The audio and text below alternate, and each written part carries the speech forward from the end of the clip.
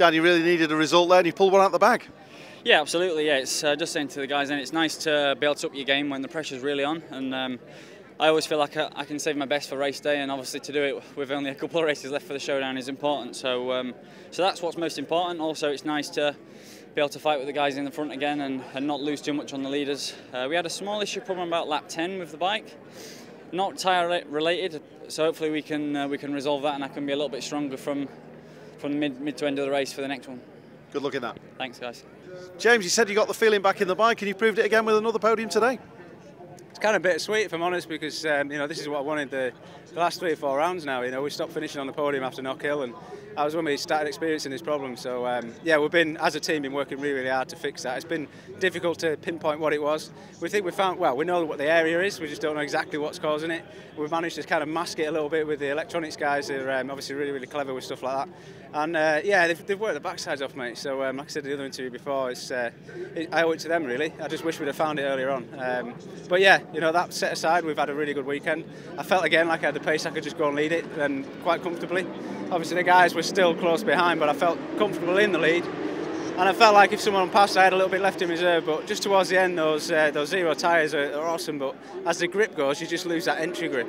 So what we're going to do is try and free the EBC up for the next race, just so when I've got a button on my handlebars that I can switch and just add a bit more two-stroke on it when the tyre gets worn out, and I could maybe start braking a bit deeper, because that's the only place I felt like I was losing to Leon just towards the end was on the brakes.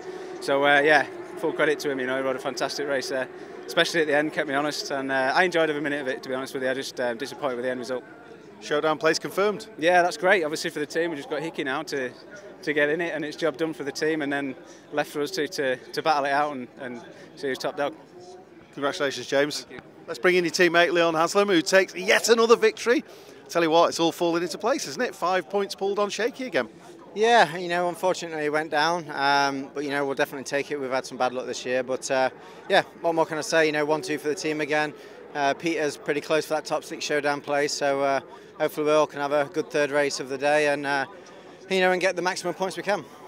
How worried were you about whether the hard tyre would work as well as it did yesterday, given the track temperatures today? Well, we knew it wouldn't be as good because of the hotter conditions. It was hard work. It was a lot harder than yesterday. I was losing so much drive to James and to Dan on the acceleration parts of the track, but it was really good on consistency on braking and corner entry. So, you know, it was kind of a bit of a yo-yo effect, and I was just hoping that their tyre would drop a little bit faster, but it didn't seem to. That, you know, they seemed to stay there, and I was definitely struggling more than yesterday. My pace was slower at the end than it was yesterday. So, fingers crossed, we'll have a little bit cooler track temp this afternoon, and we can have a little bit better rhythm at the end. Are you going to be greedy and go for the treble? That's the plan.